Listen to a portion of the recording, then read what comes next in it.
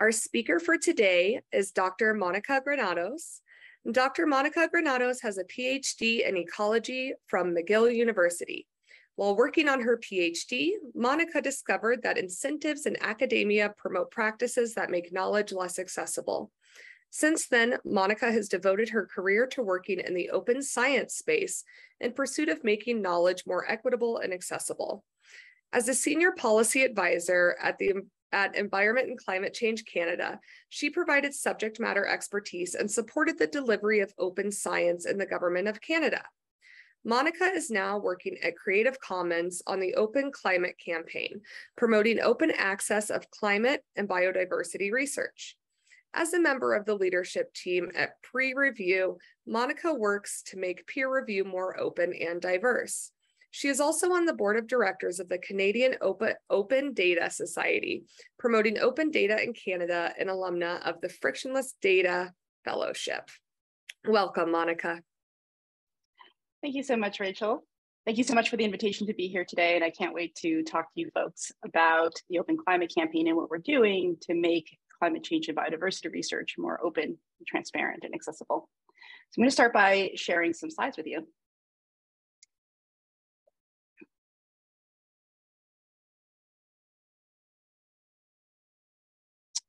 So today's talk is titled Hope Beyond the Paywall, How Unlocking Climate Solutions Can Lead Us to Mitigations and Solutions.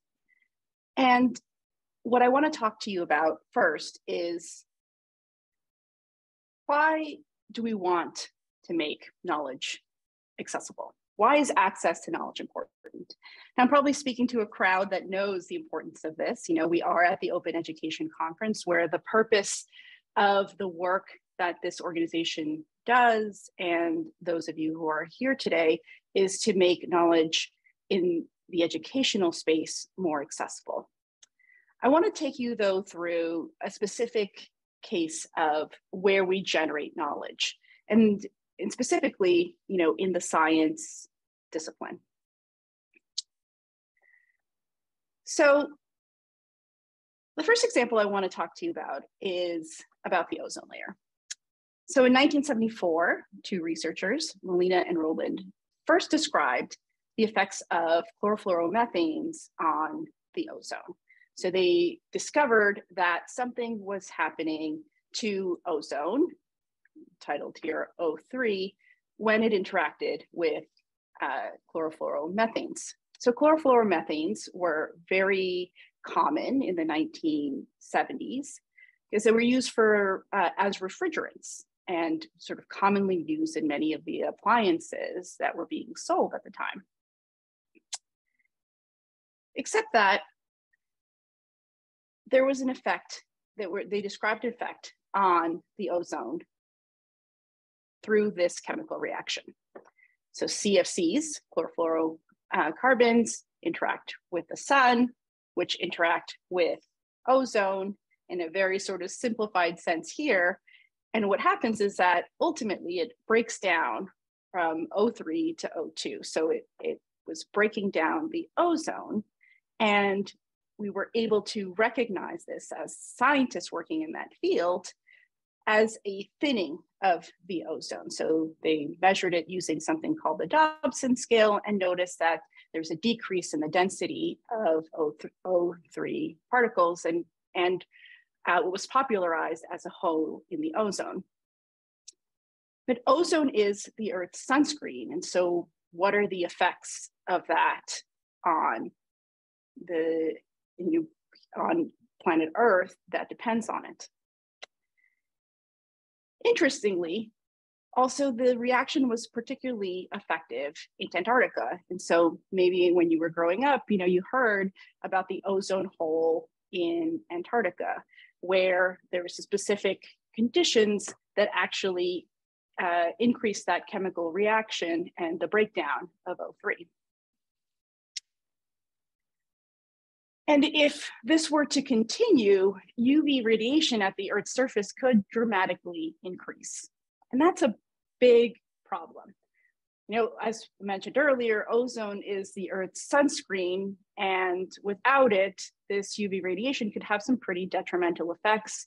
It could spur on genetic mutations. It could hamper the ability for crops to grow. And so the world recognized this is a big problem.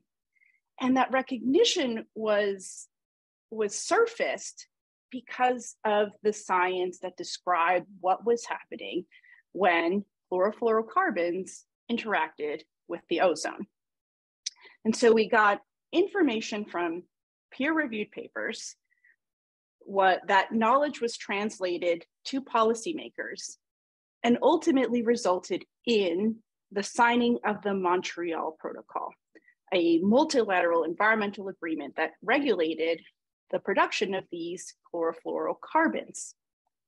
So we really saw here in this example a translation of access to this information into a policy change and prevented pretty detrimental effects on the Earth.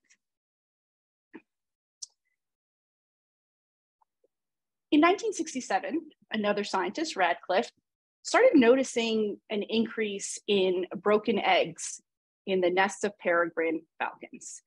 So, it's a really interesting paper because he sort of just describes, oh, there's a lot more broken eggs when I go in and look at the nests of peregrine falcons. And it sort of coincided with the increase in the use of DDT. It was widely used as a pesticide and insecticide in the 1970s, but its use originated right after World War II and was used also for military applications. In fact, it was so widely used that the scientist who described its use as a pesticide and insecticide won a Nobel Prize for it. Except that what they didn't really know at the time was that what was happening is that this insecticide that was really good at killing insects also had other detrimental effects, including bioaccumulations in the bodies of top predators. So how does that happen? So imagine that you've got two animals, each with a rubber ball inside of it. And so if you now have an animal that eats the two insects, now that animal has two rubber balls inside it. And so if it continues eating, these insects or prey with rubber balls in it, it accumulates these rubber balls. And so now if something comes in and starts to eat that middle, what we call trophic layer, the top predator is going to have a lot of rubber balls in it. And so that's what was happening with peregrine falcons, with bald eagles. A lot of these top predators were starting to have some detrimental effects. In fact, what they found was that DDT prevented normal calcium production in these top predators, which caused thin, fragile shells that would break during incubation. So it would make for very fragile eggs. Then the birds, when they were nesting, would sit on the egg and would break them. Normally, that wouldn't happen when they've got the appropriate calcium production. But all of this science led to an understanding of what the application of DDT was doing to the environment. We knew that we had a problem, and this is just in a very specific case, that it was causing a difference in the normal calcium production. And this was actually like a bit of a watershed moment in environmental policy. We found this spurred on the writing of The Silent Spring by Rachel Carson. It also catalyzed the founding of environmental defense, and really a realization that humans or anthropogenic effects could have detrimental consequences on the natural world or on the environment. In the specific case, in 1972, the EPA canceled most use of DDT because of not only the scientific information about what was happening at the chemical level and at the molecular and biologic and sort of the biological consequences on these top predators, but also because people became worried about what was happening to the environment where they were being exposed to DDT, particularly because it was very liberally used in many different applications. And so again, here we see that access to knowledge is really important. The production of knowledge is really important because that's how we understand the world around us and can lead to policy changes like canceling the use or most uses of DDT or the Montreal Protocol. The last example, most of us probably have good familiarity with it. On December 31st, not too long ago, the World Health Organization in China was informed of cases of pneumonia of unknown origin. And in March of 2020, the World Health Organization declared COVID-19 a pandemic. And this problem may be a little bit different than the other two in that it was a world-changing problem. It was a problem that left no one on Earth untouched. Now, there probably were differential effects of COVID-19, but everyone's life changed with COVID-19. And that spurred something different in our lifetimes. It spurred the recognition that for this problem, we need to have the knowledge about this issue to understand it better. And it needs to happen quickly and as soon as possible. We need to accelerate this production of knowledge and the sharing of knowledge. China publicly shared the genetic sequence of COVID-19. The National Science and Technology Advisors, so the chief science advisors from 12 different countries and funders signed a call for open access to COVID-19 publications. We saw a change in the behavior of scientists as well. 77% of COVID-19 related papers are open access from this snapshot. And there was a huge increase in the number of preprints that were uploaded to preprint servers like bioRxiv and medRxiv. And really what this shows is this recognition that we need that knowledge, right? We need that knowledge to understand that problem, to understand this problem. In the examples of the ozone layer and in the peregrine falcon, there was a recognition that there was a problem and the use of science to try to address the problem to lead to a policy change. But here we knew that things needed to happen very quickly and couldn't proceed at the scale or speed that normally happens with scholarly communication.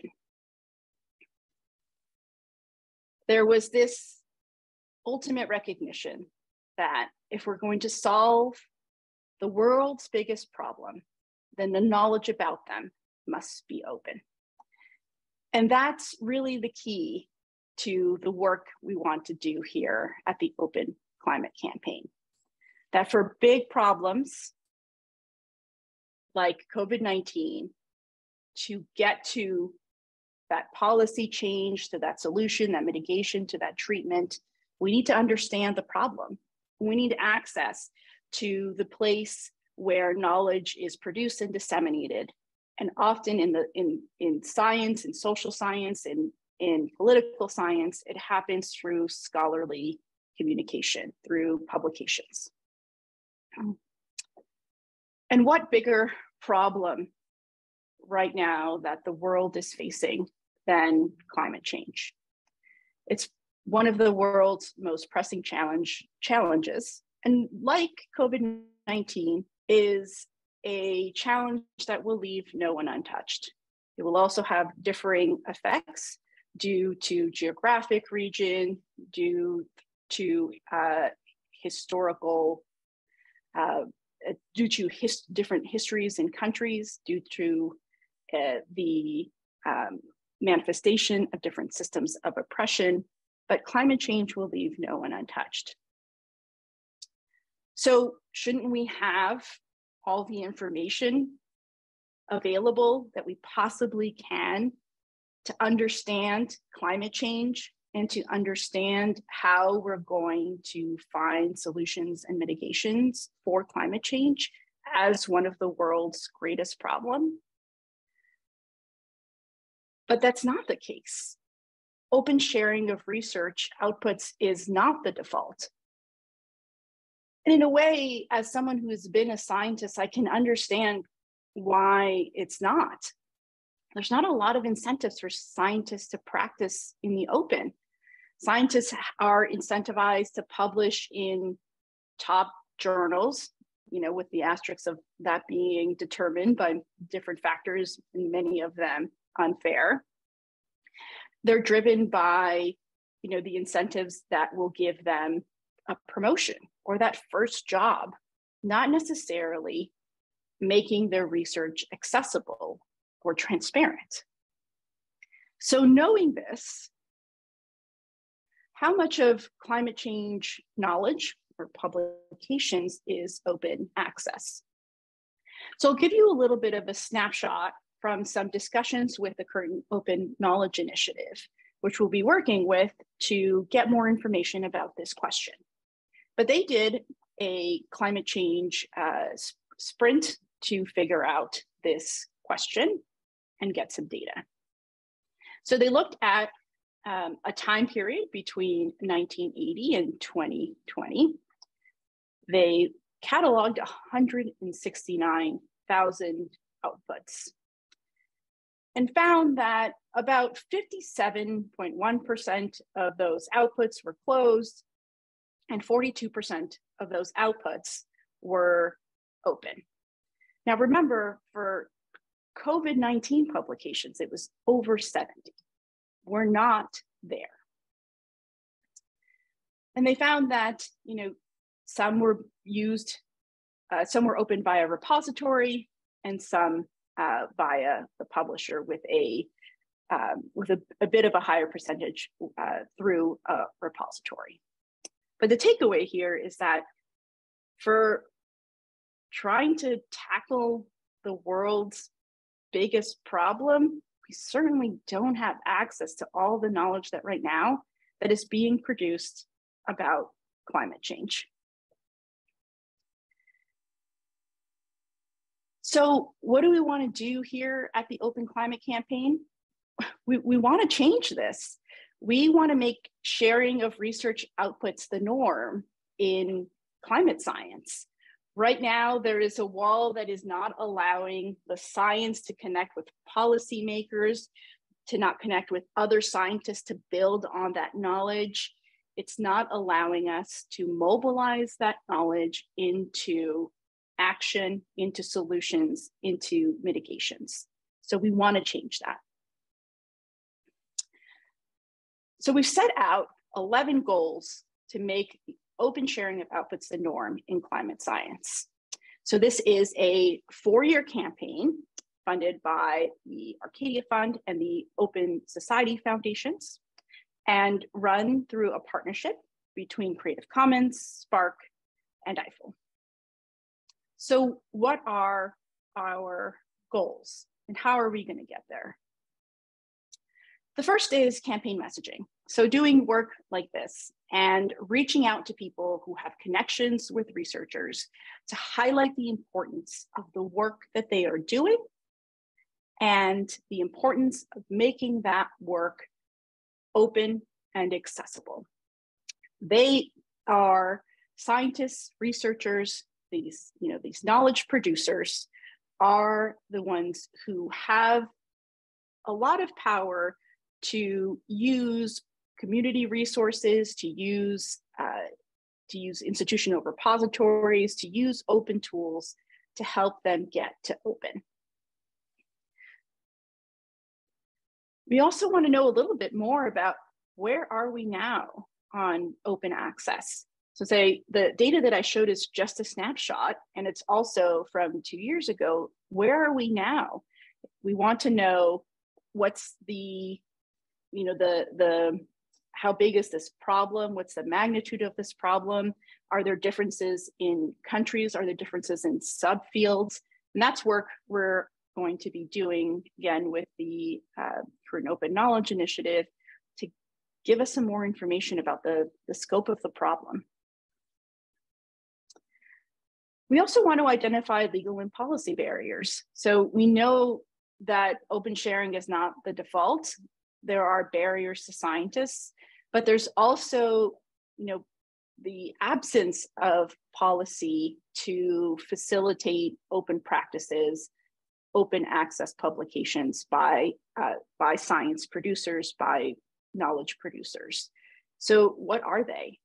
And we're working with a fantastic steering committee that has decades of experience in this field, in understanding what these policy barriers are, how they differ from country to country, and how we can use some of the existing policy cover to enable action and the implementation of open policies to help those scientists work in the open. And that is a bulk of the work that we want to do. We want to work with government, we want to work with funders, and we want to work with environmental organizations to create open access policies. So it's not just about saying you should have an open access policy, go do it, it's the right thing to do, or there's a moral imperative to do it. Even all those things are true, that hasn't worked so far. We've been talking about open access for decades, but we still remain at 49% of papers being open in this discipline. So we want to help these 3 target groups to create these open access policies. It's not just about telling them to do it. We're going to use the expertise in our steering committee and our partners in the staff at the Open Climate Campaign to write policies that will enable the opening of climate change research. And so that will involve, going to meetings, face-to-face meetings, and then also provide training for implementation. As someone who's worked in the policy field as well, I've seen the chasm between creation of a policy and the implementation of a policy. And so we want to make sure that we can bridge that chasm so that the people for which the policy applies understands it and follows it. We also want to think about inclusion in international frameworks. So what we mean by that is that decisions about open access and open access practices happen at multiple scales.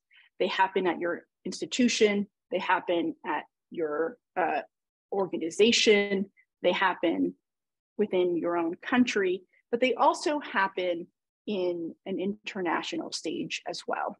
And we need to be having conversations about open access when we talk about international frameworks, international policies, international agreements, particularly around climate change and biodiversity. And so we are looking at opportunities like the Convention on Biological Diversity. What kind of conversations are happening around open access, and how can open access help get to the goals of these conventions, these agreements, these frameworks? We also want to reach out to other like-minded groups, environmental organizations, people who are producing this knowledge, and secure endorsements. And I think this loops back to our first goal, and we want to talk about the importance of this. We've already had conversations with environmental organizations, and they believe in this work, but often just don't know how to do it, how to enable openness of their research, their educational resources, any material they have around climate change and biodiversity research. So we want to spread the word, and we know that endorsements will help get the message about the Open Climate Campaign out. Number 9 is really important. And here, what this sentence is describing is the need to be inclusive. I think if you've been in this field for some time, you know that open scholarship, open knowledge, certainly open science, has been very much driven from a global North perspective. These transitions that we have seen towards open often leave behind certain geographical regions, often low and middle income countries, from the conversation, and ultimately make for an even less equitable process in access to knowledge. We can't get to open at the expense of low and middle income countries or traditionally excluded voices in open knowledge.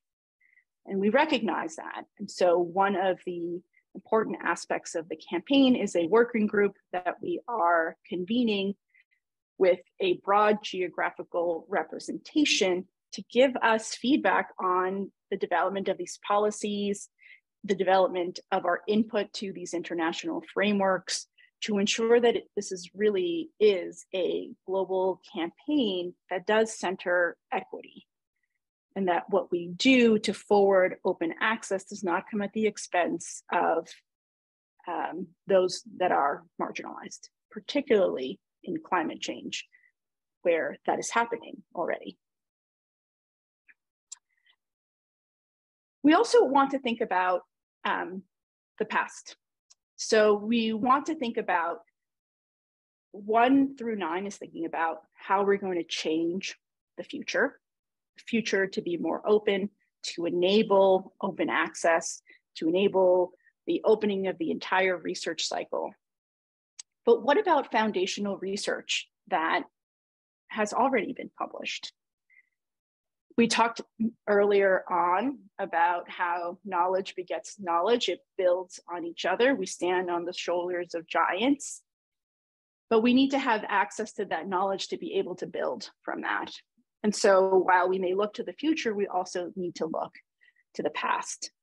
So we're going to be looking into putting together a list of the most important or foundational research on climate change and biodiversity knowledge, using community input, using input from our group, our Goal 9 working group, and getting a corpus of papers and ensuring that that corpus is open and accessible so that it can enable future research. We also want to talk to publishers. Publishers are a big part of this conversation and big part of the workflow in scholarly communication.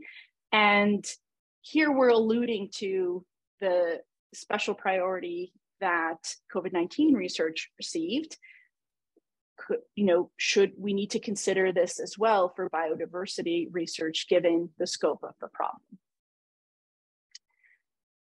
So to summarize, what we want to do with these 11 goals is ultimately to get us to making the open sharing of research outputs the norm in climate science.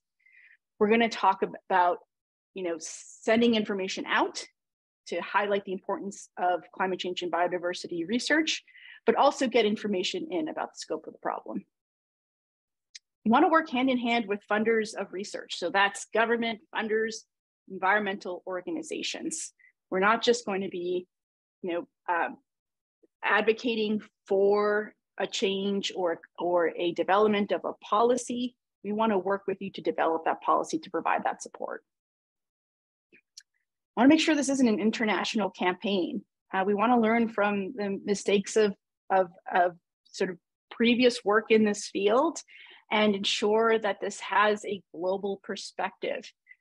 both from an equity perspective, but also because that is what's going to be most effective to actually get us to our goals. And finally, we want to open past public publications as well. We're looking to the future and make that change, but we also need to think about the past and ensuring that that foundational work, which we will build on as knowledge producers, is available. So climate change, as you might know, is a complicated problem. It's multifaceted with many dimensions. Opening climate change and biodiversity research isn't a panacea. It may not necessarily solve the climate crisis, but this is what we can do. This is what participants in this conference who are engaged in this space, who understand the importance of open, can do to help tackle the climate crisis, to look at the place where we have power and influence and expertise and make those changes there. Because there's hope behind the paywall. And what I mean by that is that, you know, the solutions to climate change are there. The science are there, the science is there, the innovation is there. It's just being produced in publications, and we need to enable the mobilization of that information, of that knowledge. We need to enable access to other scientists to build on that knowledge. We need to enable the mobilization of that information to policymakers to make decisions and policies and changes to get us to a different climate outcome. The solutions are there. There's hope behind that paywall that we need to deconstruct. There are energy innovations being published, you know, every single week. There's nature-based solutions that, you know, what we mean by that is that there's research happening on, you know, what kind of land do we need to protect? What kind of species are particularly important to protect? And that information is really crucial. It's critical for that information to get to decision makers when they are making choices about where development goes, or what a construction project looks like, or what piece of land to turn into a park or conserve. That information needs to get to policymakers. But as someone who has been a policymaker, or at least assisted policymakers, I often couldn't get to these papers. I could read the title and the abstract when I knew that something that could be helpful was behind that paywall. And so what we want to do here at the Open Climate Campaign is change this. We want to get to that hope. We want to get to that information. So we want you to join us. You know, this is that piece of the climate change problem that we can help address. So what can you do? What's your rise to action? Visit the Open Climate Campaign website. We've got some action kits as to what you can do, how you can help, how you can enable, you know, the release of that information behind paywalls, how to break down those paywalls. Connect us with groups who are working on climate change educational resources. This is incredibly important because we need to ensure that climate change education is not only happening once you're an adult, but also when you're going through schooling, so you understand what climate change is and that you can become, you know, that voter, that the scientist, the knowledge producer, as you grow into adulthood and understand climate change and its importance. You also are often, you know, in those spaces where you're the one that connects with researchers, particularly about open scholarship. You have the ability to talk to these researchers and connect them with tools to open their research. On the Open Climate Campaign website, we've got some resources for researchers on how to publish preprints, how to publish openly using Diamond Open Access methods, how to deposit your manuscript in an institutional repository, how to make your methods open, how to make the entire research process open. And you're the one that can connect them with that. So these are just 3 calls to action, your rise to action here. There's many more on the website, and you can reach us again, either through our website at openclimatecampaign.org. You could follow us on Twitter. Our handle is openclimatecamp, or send us an email, contact@openclimatecampaign.org. If you've got questions, suggestions, let us know. And let's think about that hope. Let's make that change. Thank you so much, Monica. It looks like we do have one question in the chat. Making research results available for open reading is a need close to human rights. However, one of the recent challenges of open access is the charge for publishing. If you don't have money to pay the APC, your research contribution cannot be made known. What proposals do you have in this regard? Yeah, that's a great point. And that's sort of what I was alluding to when we were talking about, these like shifts in open scholarship. So, sort of like that first transformation was this recognition that we need to move to open access, but a lot of that has happened through article processing charges, or gold open access, publisher provided open access. There's a lot of different terminology for it, but ultimately what that in a simplified sense is, you have to pay to make your paper accessible to everyone, and the model doesn't make a lot of sense, and that may work really well if you're a well-funded institution, or maybe you're a well-funded foundation that can afford these article processing charges. But what about institutions that are smaller? What about if you're a scientist or knowledge producer in a country where these article processing charges sometimes that can go up to $10,000 is a good part of your salary. And so that is why we need to think about other methods to open scholarship besides article processing charges. And so on the Open Climate Campaign, we talk about a couple of different ways in which you can make your knowledge or your publication accessible. The first is to use preprints. So many journals now have very friendly preprint policies. So you can deposit a preprint, which is a version of your manuscript before it has finished the peer review process. And you can publish that as soon as you want. And there's a lot of researchers who, as you saw for like COVID-19, preprints became a common occurrence. But also I think that researchers are starting to see that you can start to get feedback earlier on in the process instead of just by 3 reviewers in a closed process. You also can look at the directory of open access journals, which has a list of journals that do not charge an article processing charge. So they are free to publish and also free to read. There's a lot of different models that are used to get sort of to a place where you don't have a article processing charge. Sometimes it's referred to as Diamond Open Access. And we've got a section on our website as well on Diamond Open Access.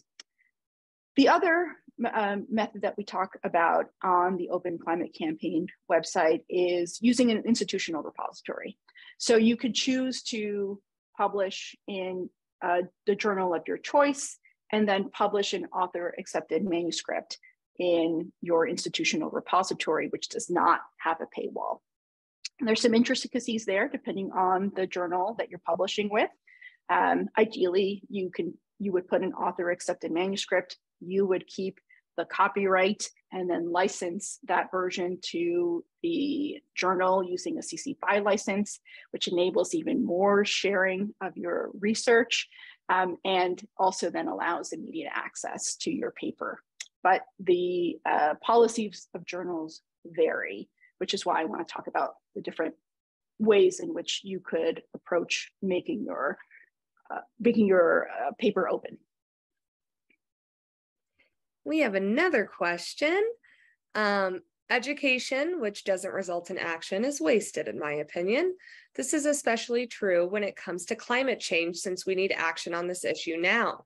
However, the challenge lies in bringing the sense of urgency to the masses, sadly, many of whom do not even believe in climate change. Alternatively, as I have observed via my environmental science efforts, is that pollution and climate change are interrelated. And I believe that people who are skeptic of climate change would be concerned about pollution. My question is, should we start incorporating pollution terminology to convince skeptics? Yeah, it's a really good question. I'll start with sort of a small caveat in that, like, the communication of climate change is not my area of expertise. And there are many people who are reading and studying sort of what's the best way to communicate climate change and like the urgency. And that the recognition that there's certain, that you have to find a balance between communicating the urgency and also not scaring people into sort of a paralysis about doing things. And I know that, there's been research to show that there's a climate anxiety in a lot of young people, young adults, because they're worried about the earth that they're going to inherit. But while I was reading about the ozone layer, which is a really great, I think, example of like the world coming together. If the Montreal Protocol, I think, is one of the only institution or international agreements that was signed by every member state of the United Nations. And one of the things that they talked about was the importance of calling it the ozone hole, even though, as like I explained, it's not quite a hole. It's just, it's sort of a thinning of that atmosphere. And to have like how important it was for people to be able to visualize like what was happening, and to be able to understand like the potential consequences that, like, if we have a hole, there's more radiation and we could have, pretty detrimental consequences. And so I think it's important to think about like, how do you make this problem tangible? And so talking about pollution, talking about things that like are understandable concepts, I think can really help in communicating what as we spoke about is kind of a complex topic.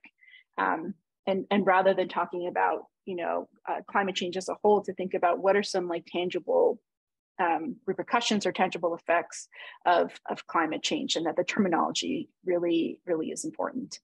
I also found that while I was reading about DDT, that there was pushback about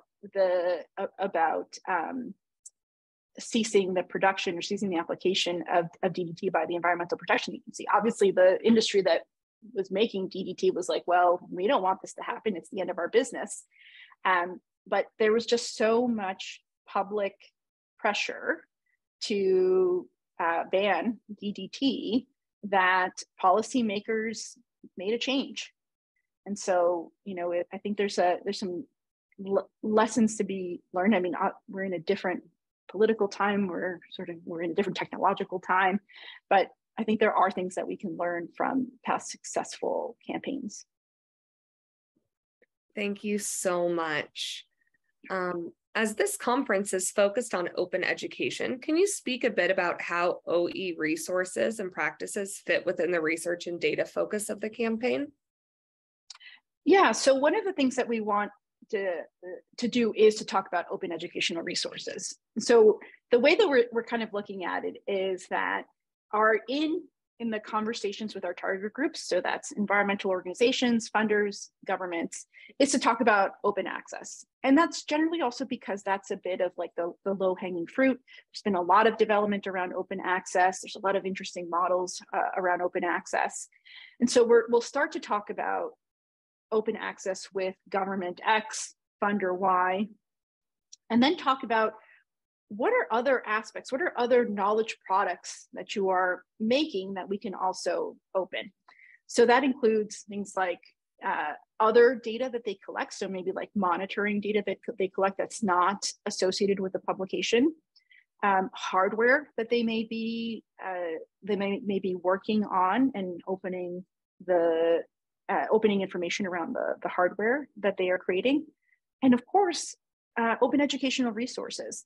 So you can think of many environmental organizations that make educational resources for multiple ages. That's sort of part of their mandate, part of the work that they do, but they don't necessarily make those open. And it's not necessarily because they don't want to. They may just not know how to mark these resources. And so we're going to go in there, start to talk to them about open access, and then go in and have conversations about, well, what are other things that we can help you open? We've got a team of experts here. You know, let us help you make all of this knowledge that you're making, these pamphlets, you know, videos, making those open. And that's where open education, I think, is gonna be a big part, and that's work that Creative Commons does pretty regularly, going and talking to different groups and helping them make their resources, and sometimes open educational resources, open and applying a Creative Commons license to them. Thank you so much, Monica.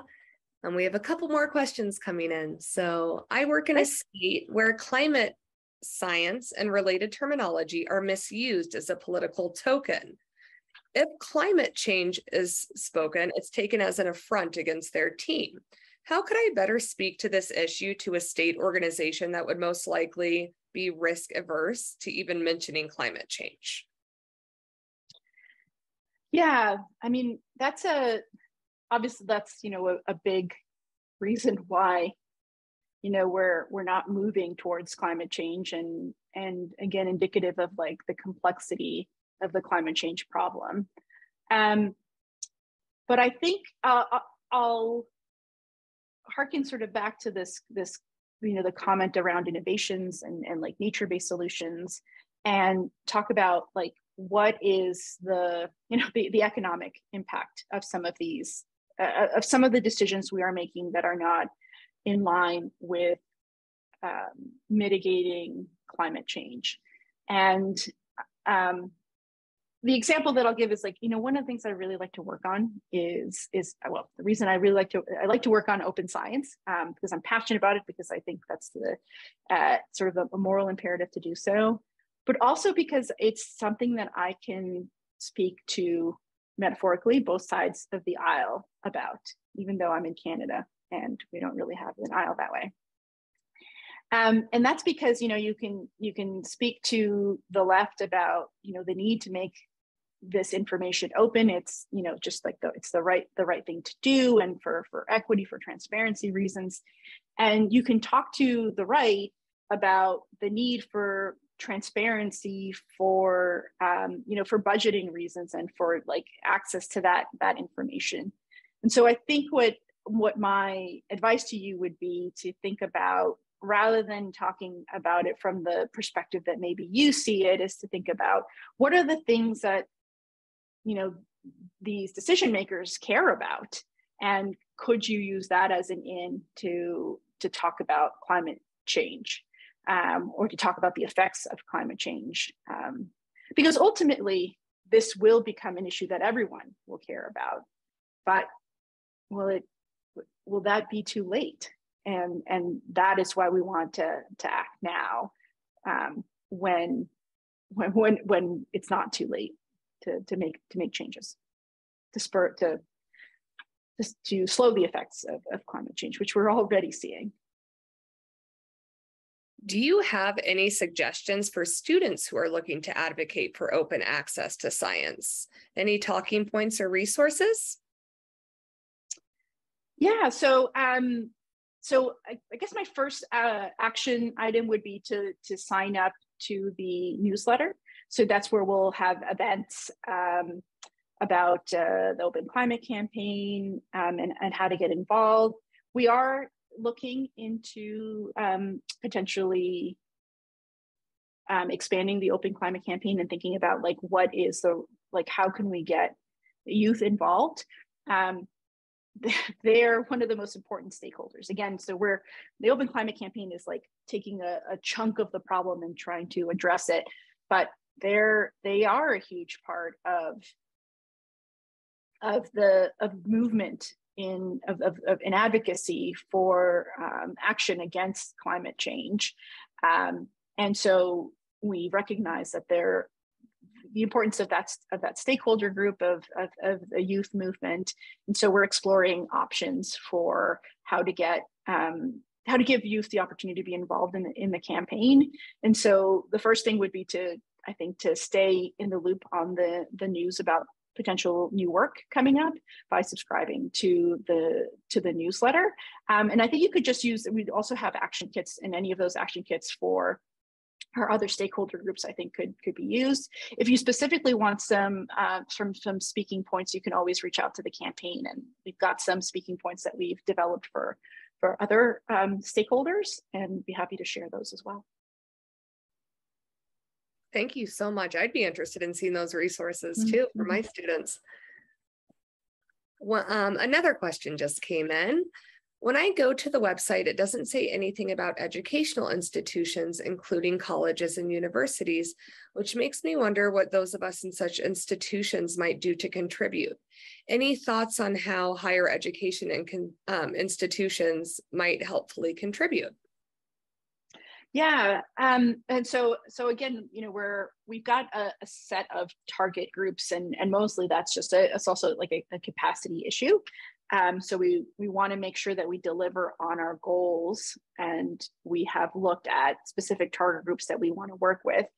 But we're constantly thinking about what are other target groups that we can add to the campaign.